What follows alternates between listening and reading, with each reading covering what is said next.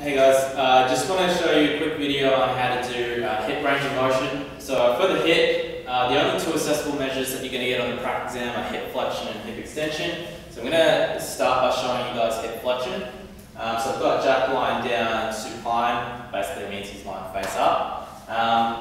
And for hip flexion today we're going to do it with a straight knee. So he's going to keep his knee straight the whole time.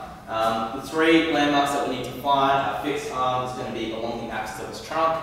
The axis of rotation is going to be around about where his greater trochanter is. And then his movable arm is going to be along the axis of his femur, basically pointing towards the lateral epicondyle of the femur. Okay? So what I'll do first is I'll get Jack to keep his knee straight. We're also going to ask him to keep his ankle plantar flexed as well.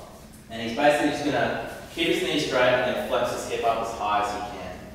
Okay. So once he's in that position, I'm going to line up three landmarks.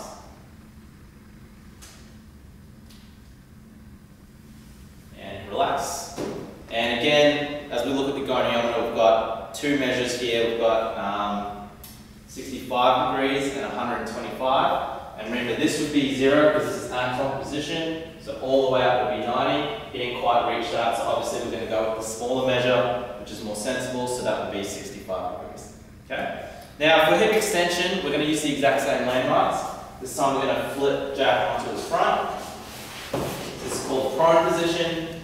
Landmarks are going to be exactly the same. We're still going to have a fixed arm along the axis of his trunk. The axis of rotation again will be the greater trochanter, and then the movable arm along the axis of his femur. Okay? Now this time I'm just going to get Jack to extend his hip as much as he can while keeping his knee straight. This time ankle position doesn't matter as much. Okay? So his ankle can just be relaxed, nice and neutral.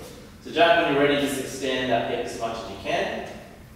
Good. And I'm just going to line up those three landmarks and take a measure. There we go. And relax. And obviously with this position here being anatomic position, that's only 0 degrees. We can see he didn't move a whole lot. So the small value here of 20 degrees is going to be our sensible answer. And that's how you measure hip extension.